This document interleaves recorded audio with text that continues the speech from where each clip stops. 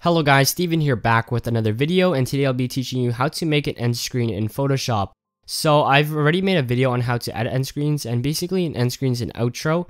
So today I'll be trying to make the tutorial very easy, so even beginners can follow along. In case you're a beginner or you just don't know how to make an end screen and you can't follow along with me, I'll actually be releasing a template in the description once we hit 500 likes. So if you want it, hit the thumbs up button. Also, if you're a small YouTuber or just a YouTuber in general and you want to grow your YouTube channel, I started 2 communities. They're in the description. I made a Facebook group where you can talk and discuss and stuff like that and collaborate.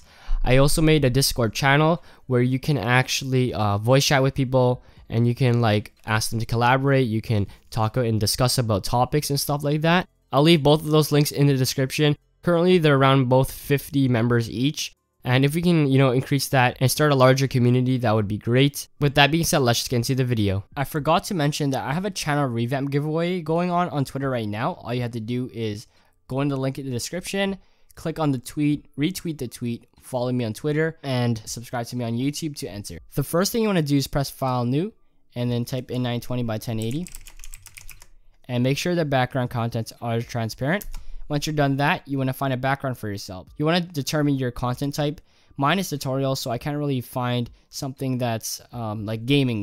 Gaming, you can just search up gaming, but I can't really search up tutorials as a background. So instead, I found this background right here. And I search up abstract for this, so in case you have a channel like mine and you don't know what to search up, you can search up abstract. So I'm just going to place this image right here, and then just place it. So hold shift and drag to keep the aspect ratio. If you don't hold shift, it will be all stretched and it doesn't look good like that. The next thing you want to do is press file place and place this template from the description. And the reason you want this is because it determines what the safe area is. So the black area is the safe area because these boxes cannot go further down and into the black area. Everything that you want should not be in the gray area, because if you were to add text in the middle right there, it would be blocked by these boxes, and that's not a smart thing to do. But in my case, I'm gonna add these boxes to the sides so you can't really block the text. And I'm gonna add the logo beneath the text. So right now, I'm just gonna make the guidelines more visible. One way you can do this is by pressing Ctrl R and then just dragging these down. So these are the grid lines, and they're really helpful because they don't disappear unless you move them. And so if you press delete right here, it still appears and you know the grid lines.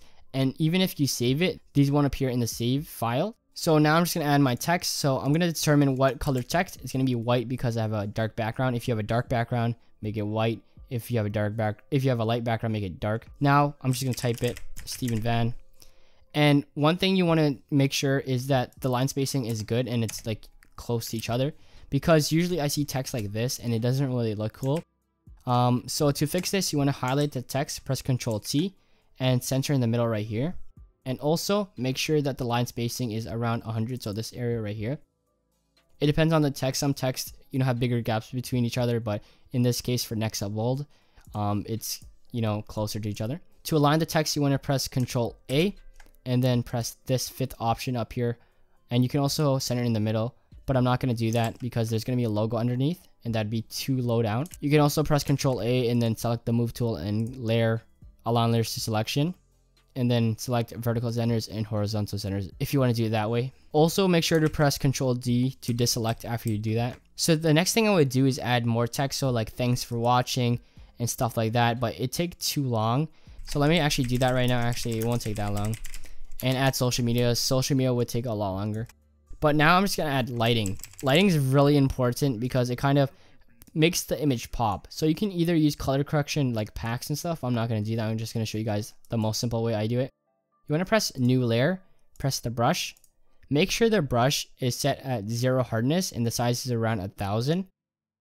And for the first step, you just want to make sure the brush is 1/4 on the canvas and 3/4 off the canvas. So you want to press right there. Now you want to press Ctrl T to resize that and just stretch it. And so like something like that. And then move it down a little bit. And now you have some light. So it looks a lot cooler like that. And you can also add like blue as well. So you can do the same effect with a different color. It doesn't have to be white. So let me just make it maybe like that. So there, I can do the same thing there. If it's too bright, you can lower the opacity, but right here it looks, you know, pretty decent. You can also add a vintage. Sometimes I add both of them at the same time. So in this case, like right here, there's that light and there's that vintage. But usually it looks better if it's just, you know, separate from each other. So if you wanted a vintage, you would do the same thing with black instead, and you would do it on the corners. So something like that. And maybe lower it a bit. So you can, you know, show it like this or do it like that. It's really up to you, or you can do both. But one thing that gets in the way is the text. So you can kind of move the text like over here, but then you will see that it's kind of blue there. So instead I can lower the opacity right there to like something like that, so the text is visible.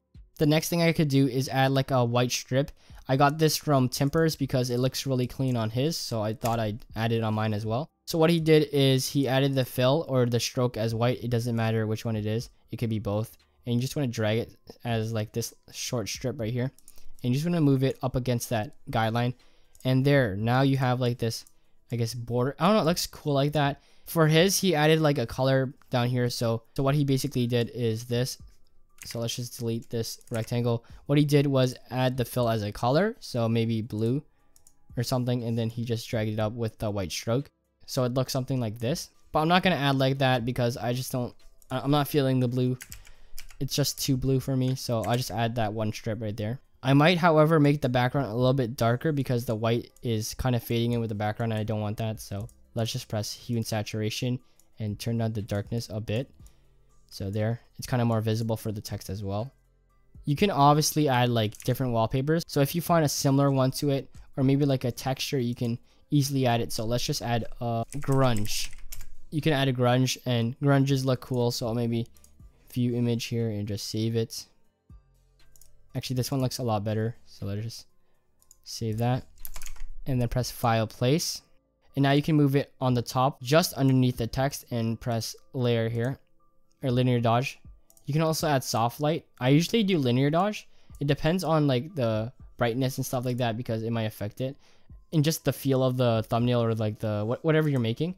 So here you might like that. You'll learn more about what each mode does what. But as you can see, add texture to it. So if you remove this, you can see that actually add texture. It looks better like that in my opinion.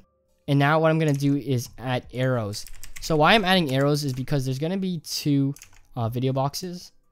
And there's this one arrow I like a lot, like this one right here. And I'm just gonna save this and make sure the image is a PNG. So whether that's a social media icon or an arrow or an object, make sure it's PNG, especially if you're trying to add it as an image, because you don't want it to have a background. So here, I'm just gonna move it right there and change the hue and saturation to blue because I need it blue because it matches the theme here. So let's just make it darker blue, so something like that. And then press Control and press Control E. You want to press Control E to merge these layers. So let me just make it underneath here and kind of erase the end of it. So something like that will look cool. And then you want to do the same thing to the other side. So press Control J to duplicate, press Control T. And now you want to flip it. So flip horizontally and do the same thing to the other side. And I think I'm done. I just have to add the social media now. And so basically the video boxes are going to be here and here. So to add the social media icons, I'm just going to add one to make it quick. You want to search up the social media name and then PNG. Once again, PNG is very important as it has a transparent background content. As you can see, if it has a checkered background, it is transparent. Some PNG files don't have a checkered background and aren't like transparent, but it's always good to search up a PNG file rather than just Twitter itself. So I'm just going to place this Twitter right here. Hold Shift and drag. And now I can add it to the top here and add my own username. So Steven Van _. You can, lay it out however you want. And I want to group these together. So press Control and press Control G. And now let's align this. And now you can also go through this, change the I guess how it looks like using these adjustment layers.